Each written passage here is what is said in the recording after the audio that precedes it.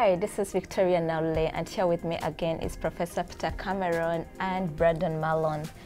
This is our last video, and we're going to talk about the limitations and challenges to international arbitration and what should be the way forward.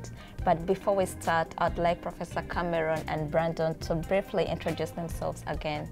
Professor Cameron. Hello, Peter Cameron, Professor of International Energy Law here at the University of Dundee and the head of the Energy Centre. I'm also sitting as an arbitrator, and I'm happy to be a co-director of the International Centre for Energy Arbitration with my colleague Brandon Malone. Thank you very much for the introduction, Brandon. Yes, I'm Brandon Malone. I'm a lawyer and international arbitrator based in Edinburgh and London. I chair the board of the Scottish Arbitration Centre, and as Peter says, I'm a co-director with him in the International Centre for Energy Arbitration. Thank you very much for the introductions. So in our previous videos, you've taken us through an introduction to international arbitration, the set of arbitration, why is it important. We've also talked about what to consider when choosing an arbitral tribunal, and also the current cases in the energy sector. So in our last video, we want to explore more on the limitations and challenges to international arbitration. What are the current limitations or challenges to international arbitration? Well, if you want me to kick off, Victoria, I would say that what we've heard over several years now has been a growing disgruntlement on the side of many parties, but particularly states, about the way that the current system works. And I think we've moved into a second stage now that really states are taking action to amend the current regime, to adapt it or reform it. It's not really a system in the way that, say, the WTO is a regime is a system. It's quite a decentered system, and therefore reform is taking place in a rather decentered and sometimes haphazard way, haphazard in appearance anyway. What we're seeing are more and more bilateral investment treaties being renegotiated. Some, as they come to an end, they don't go on in most cases forever and ever. So the provisions are being renegotiated. Some of the multilateral treaties are being reviewed. Most recently, you've had the NAFTA treaty, which has been replaced by a new treaty entirely that has quite different provisions on investment arbitration. And the Energy Charter Treaty that I mentioned in one of our earlier talks, that's now going through what's called a modernisation process. So you've got a shift or a review of a number of treaties that is leading to changes in the kind of protections that investors get, largely because a number of states have felt that their right to regulate has been somewhat chilled by the provisions in the earlier generation of treaties. So there's a lot going on that requires counsel or lawyers to keep an eye on what the latest developments are, since some of these changes can be implemented with great speed. So once states have made an agreement to change the provisions, you can find that you've got a very different treaty in operation, or an existing treaty has just been terminated. So I think increasingly one has to keep an eye on the ball, because it's a rapidly moving situation. So on the one hand, you've got the what you might call the academic debate, although that involves mostly practitioners and a certain number of academics, and on the other hand, you've got actions being taken by a number of states to really reform the system. All right, Brandon, do you want to add more on the challenges? Yes, well, I mean, I agree with Peter, as I always try to do, Peter.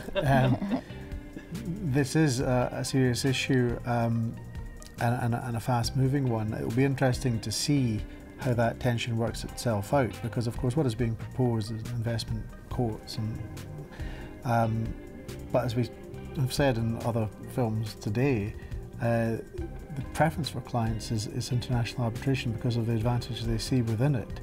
So states may well feel there's been a chilling effect on their ability to control things and to regulate. Remains to be seen whether the imposition of this regime will have a chilling effect on investment. So we'll see. The client preference is for international arbitration. But I wanted to talk about another thing, looking at challenges under technology. It's an area of interest to me. And really there's two big heads of title under that theme. The first being threats presented by cyber attacks to the integrity of the arbitration system and the integrity of many systems around the world. But we're trying to address that by the International Council for Commercial Arbitration, together with New York City Bar and the CPR Institute, have put together a draft set of guidelines, a protocol on how to address the issues of cybersecurity within international arbitration. And that's a working group that I'm chairing, and we hope to have a final product on that for distribution a little later this year, and we hope there'll be good take-up of that. There's been a lot of feedback on our initial draft. And the other big challenge to what we do, what's an opportunity and a challenge, is artificial intelligence and what effect that's going to have on the system of arbitration. Artificial intelligence is developing all the time. We already see systems that can predict the outcome of a case, particularly if it's one where it's purely based on paper, more difficult for them to assess witness credibility, obviously. So we will soon, and certainly, for example, discovery, we talked about a massive task, but artificial intelligence systems able to do that fairly rapidly. So undoubtedly people are going to lose their jobs as they are replaced, as technology has done forever and will continue to do forever, no doubt. The question is, are we ever going to get to a stage where parties are going to accept the decision of an AI system in an arbitration? And that's arguably where the system falls down. Now we'll see, and as technology progresses and norms alter over time, it may well be that certainly for lower value things, people are quite happy to accept a computerized award because it's quick, instantaneous probably, and cheap. But for your higher value claims, where it's the destiny of your company, your livelihood on the line, are you going to be willing to accept the computerized decision of an artificial intelligence arbitral panel? Or actually, do you want to be able to argue your case in front of someone you trust? And there's a very interesting tension there. I suspect that in the medium term, these computer-generated awards will be used as like an early neutral evaluation, so that parties can look at what an AI system has come up with and then either arbitrate or mediate, perhaps, in light of that input, rather than simply accepting it. But we'll see how that develops all the time. But that's a massively challenging situation for the arbitration community, and we'll just have to see where it goes. All right. Any additions, Professor Cameron? No, I think I think Brandon has sketched out a slightly scary future that made me think of driverless trains, where people like to see the driver there, even if it's a computer that's driving the train.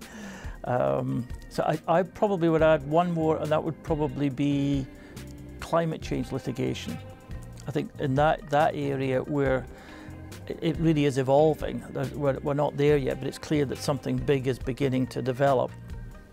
Maybe the legal side of it's not too clear yet, but as climate change begins to take what seems to be making an impact, you could find you're dealing with natural disasters on a remarkable scale that we've just never seen before, and some countries which experience high water levels that are rising, and changes of temperature. And they may very well decide that they should take action against companies that perhaps haven't done anything and ought to have done something in the past on a model of, say, asbestos or tobacco litigation. We're not there yet. But it's interesting to see how companies increasingly are modifying the information that they're providing to shareholders with a view to alerting them to the risks or potential risks that lie ahead in future years. So. All right, thank you very much. And the last question is, what should be the way forward with international arbitration? Well, that's a very big question. My goodness. No, because we've discussed the challenges. So what are the solutions, or what should be the way forward to ensure that international arbitration continues to be successful? Well, it's... What is the future of international arbitration? The future, I think it continues to grow, and I think it has a healthy future despite all of these challenges. There are growth areas. Peter's mentioned climate change, for example.